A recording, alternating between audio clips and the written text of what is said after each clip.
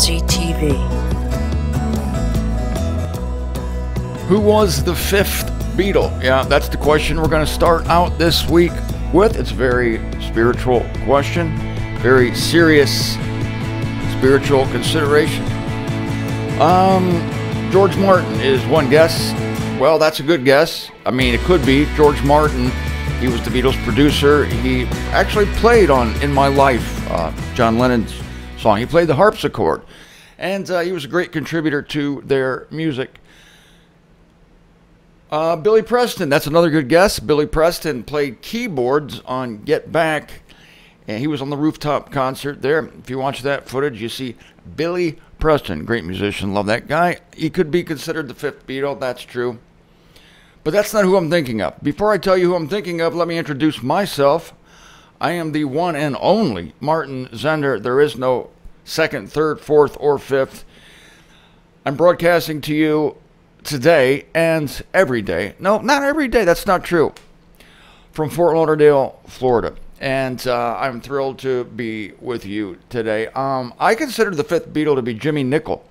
I'm bringing this up because this guy, well, let me explain to you. Jimmy Nicol, he substituted, if you can believe this, for Ringo Starr. I think it was in 64, the end of 64. Could have been the beginning of 65. The Beatles World Tour. Ringo came down with tonsillitis.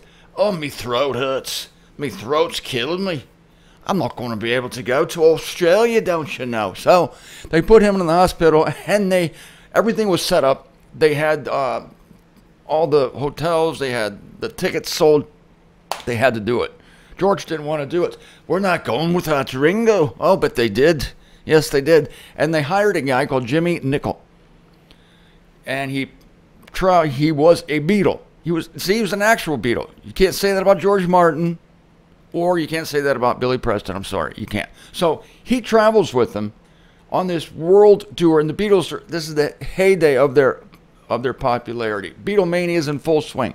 So this guy, he said later, it was the worst experience of his life, the best/worst, because he said, I went from a nobody. I went from a guy that couldn't even talk to a girl. Girls didn't want anything to do with me. Now all of a sudden, I'm a God. Women just want to touch me. I'm traveling all over the world. I'm one of the most popular guys on the planet. And one of the saddest photos, I bring this up for a reason. One of the saddest photos is a photo of Jimmy Nicol at the Adelaide Airport, Australia. Ringo's back. I'm feeling better. Thank you very much. And he's at the airport by himself. They drive him to the airport. Bye, Jimmy. Thanks for being a Beatle for 2 weeks. I think he did 10 gigs. No, not even 2 weeks. He's all alone. All of a sudden, he said, I went from being a megastar to back to absolute nobody. He said it was murder. Ruined his life. Never could get anything back after that. I mean, as far as getting something going. I think of our Apostle Paul going to the third heaven, right? Going to the third heaven. Jimmy Nicol was in heaven. And relatively speaking, he was a Beatle for frickin' a week and a half. And he goes from that to being a nobody. Here's Paul going to the third heaven, seeing probably the body of Christ completed, seeing the glory that would be his at the snatching away of the body of Christ, having to come back to this stinko worldo and trying to survive after that. He was so elevated, lifted up by the trip to the third heaven that God had to give him a thorn in the flesh to humble him. So it would be much better to be Paul than Jimmy Nicol, actually. Yeah, Jimmy Nicol would be much better to be Paul. Now, going back to the first century, I've been talking about the two Gospels. The Gospel given to Abraham, the Gospel given to Paul. Those are the two guys that got it raw from heaven. God gave it to Abraham, going to make a great people out of your seed. All the chillins that come from your loins, they're going to be called Israelites. You'll see. Wait for it. And I'm going to make them a great nation. I'm going to make them the head of all the nations. And eventually, they're going to rule the world for 1,000 years. Going to be great. Hang in there for that. So Jesus came in the flesh as an Israelite to confirm those promises. But Jesus was here for another reason. He was here to save the world. Nobody knew that. To save the sins to take away the sins of everybody, not just Israelites, and to reconcile the universe back to God, because not only are the people of earth estranged from God, but the celestial world is estranged from God also. So that message was given to a radical killer Pharisee named Saul, who was actually out to destroy the followers of Jesus Christ. But Jesus Christ said, I want that guy as my spokesman to a new gospel that includes not just Israelites, but the whole entire world, and the reconciliation of the heavens to God, not just the earth. Great message. So there was a time when both of these gospels were operating at the same time, and my contention to you is it's still that time. They're still operating at the same time. But one is like on hold. That's the Israel gospel. It's on hold right now. The other one, Paul's gospel, the radical Pharisee guy, Saul, whose name was changed to Paul, that's on the front burner. And we're all like, yes, into that. But the other one, people can still believe it. Some people don't agree with me. If you can believe that, some people don't agree with me. They say, no, no, no. The Israel gospel can't be believed today. I say it can. It's still in the Bible. Matthew, Mark, Luke, and John hasn't disappeared. Hebrews has not disappeared. The book of James, John has not disappeared. All these writers write about the Abraham gospel, otherwise known as the gospel of the circumcision. Don't ask me why it's called the circumcision right now. I don't have time to get into it. You really got to know. Oh, God, so awkward. Well, God told Abraham that a bunch of people were going to come from him. So this means that the guy had to have sexual intercourse with his wife. I'm sorry, but that's how it happens. And then, see, he didn't want him to be proud of the flesh, like, point down at his favorite male reproduction organ and say, you see this? All these people came from this here thing there. Yeah. Woo! No, God said not going to do that. So I'm going to do this little rite, this little surgical procedure. Gonna like cut the end of that thing off, so you'll be humiliated. Yeah. So you won't point to it anymore because you'll be embarrassed. Because ouchie. See, it was supposed to humiliate an Israelite to be circumcised. It was supposed to remind them, just when they started to feel proud about, that's right.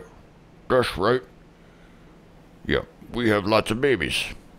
Then they're supposed to look down and go, oh, yeah, I forgot. Yeah, this is God's operation, not mine. See, operation, see how that works? But no, the Israelites became proud of it.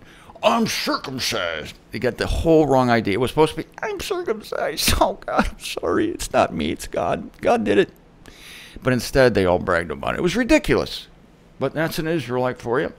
Pretty ridiculous. So anyway, the reason I think it's important to understand that both gospels can still be believed today is because I know lots of people, you probably know lots of people, who embrace, who love the gospel God gave to Abraham.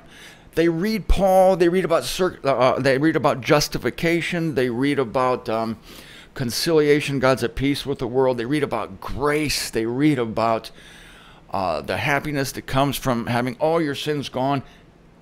And they hate that message.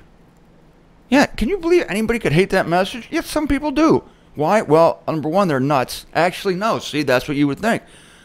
That's what you would think, that they're nuts, because there's no other gospel today. It's only Paul's gospel. Abraham's gospel is waiting. You see, it's going to come back.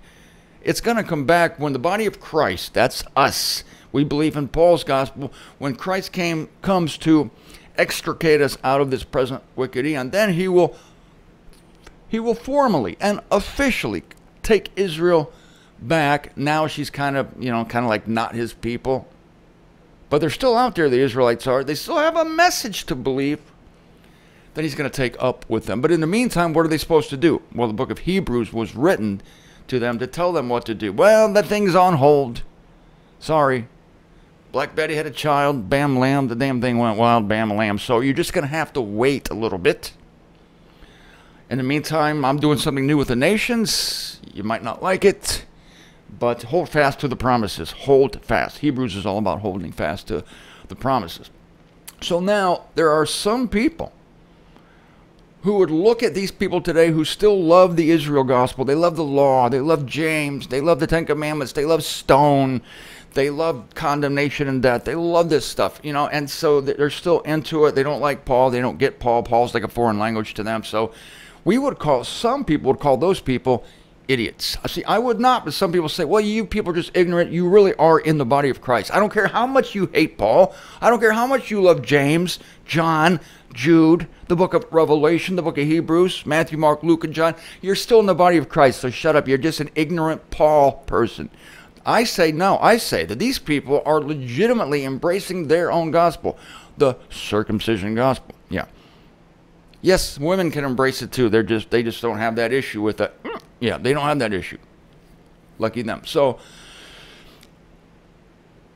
no, yes. I mean, yes, a person of the nations can become like an Israelite. They call them proselytes. They can grasp onto that gospel.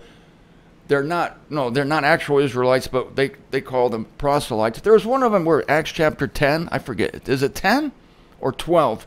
Cornelius was a man of the nations, and he associated himself with Israel. He attached himself to Israel. He said, I think Israel's so great. This is Cornelius. This is what he sounded like.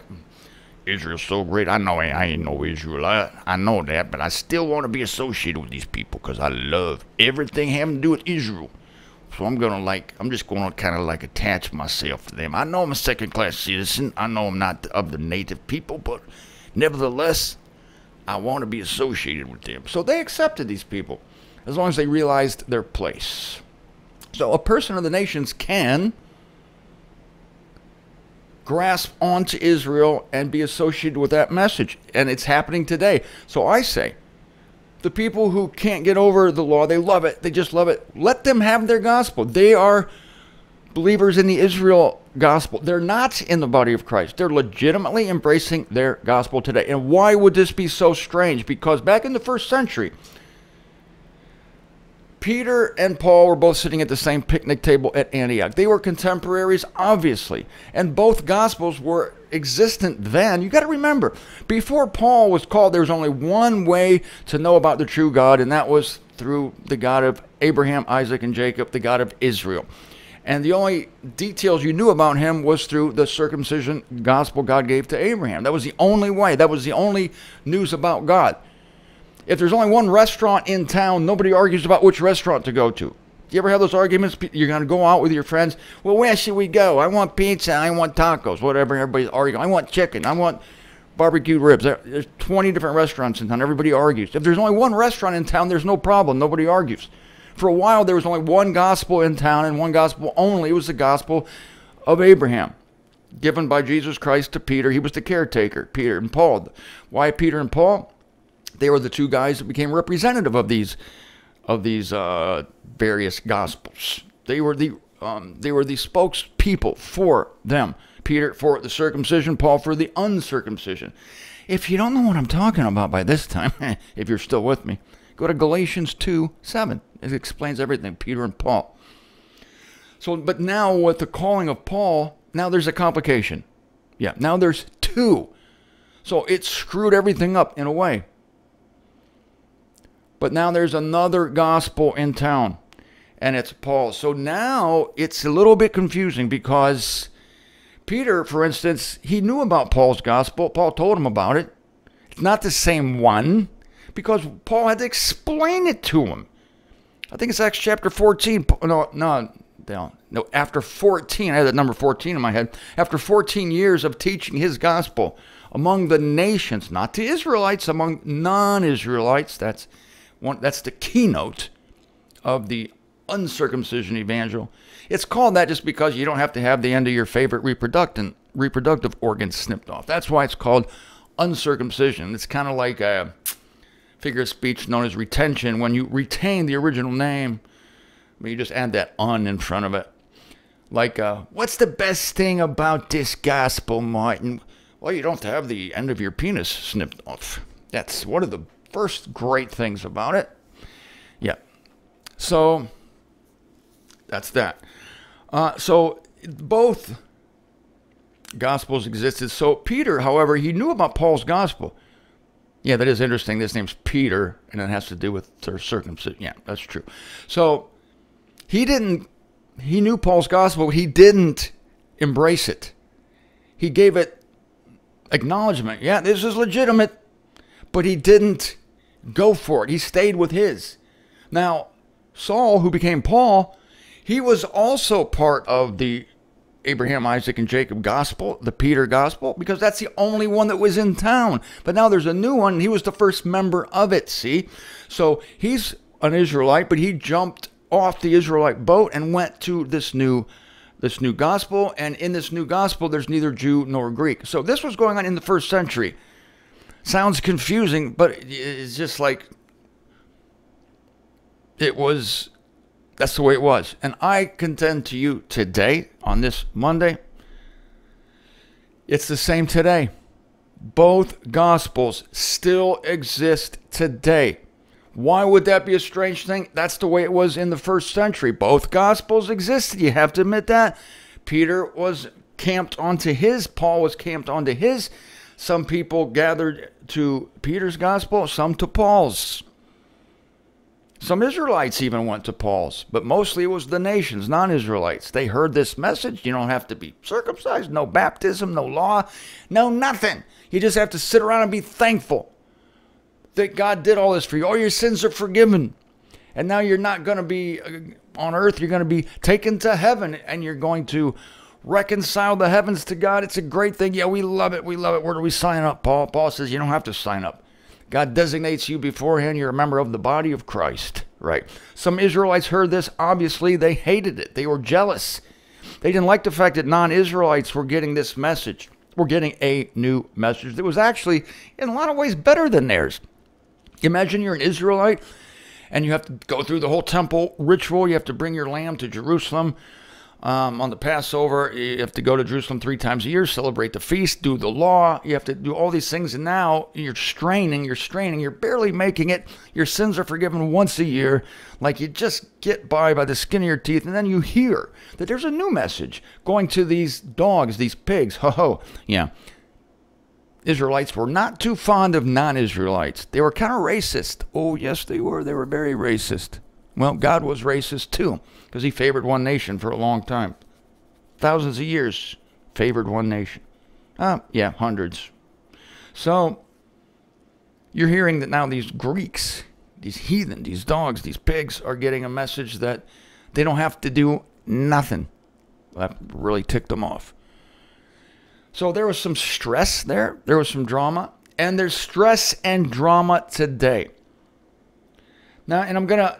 tomorrow I'm going to deal with a verse from Galatians 1:6, where Paul talks about there's another gospel. But he's not talking about the circumcision gospel. He's talking about a false gospel. Don't be confused. I shouldn't even mention that. I'm going to get into it tomorrow. You cannot miss tomorrow's show. And then I'm going to share with you a story. It's a story. Gather around, children. It's story time with Martin Zender. No, it's not a story. It's an actual thing that happened to me in Detroit, Michigan in 1995, I think it was. Could have been 96. Part of my world tour. And something amazing happened at a church. Yeah, I was actually teaching at a church, if you can believe that. Don't worry, I eventually got kicked out. I got kicked out of this church. It has to do with the two gospels. And I'm going to tell you what happened at that church in Detroit. I'm going to tell you that tomorrow. It was first century drama. This is one way I know that both gospels, and there's only two, except there's this false one. Paul actually mentions it in Galatians. Gonna get into that. You got to watch tomorrow. You're going to hear my great story, Martin Zender's Story Hour tomorrow. You don't want to miss it on Tuesday. Until then, if you have friends or family members who don't get Paul, they don't understand a word of it, they think you're crazy for believing this thing. They wish Paul was just ripped out of the Bible. Just take his 13 letters and rip them out because they clash with everything we love about the law, everything we love about rocks and stones and sheep, yeah, and the temple service. Don't worry about it. It could be, and I think it is. Your friends are legitimately and honestly gravitating toward the gospel that turns them on, towards the gospel that they're meant for. They're either actual Israelites from way back, who knows, trace their genealogy, they might go back to Israel, or they're proselytes like Cornelius, and they're kind of hangers-on. They're hanging on to the train of Israel. They love all things Israel. Maybe they're not so stupid after all. Maybe. And I think the answer is yes, definitely. They are embracing, legitimately embracing the ancient gospel. And for them, their desire, their deepest desire will be fulfilled. In the meantime, you and me, we're the heck out of here at the snatching away of the body of Christ.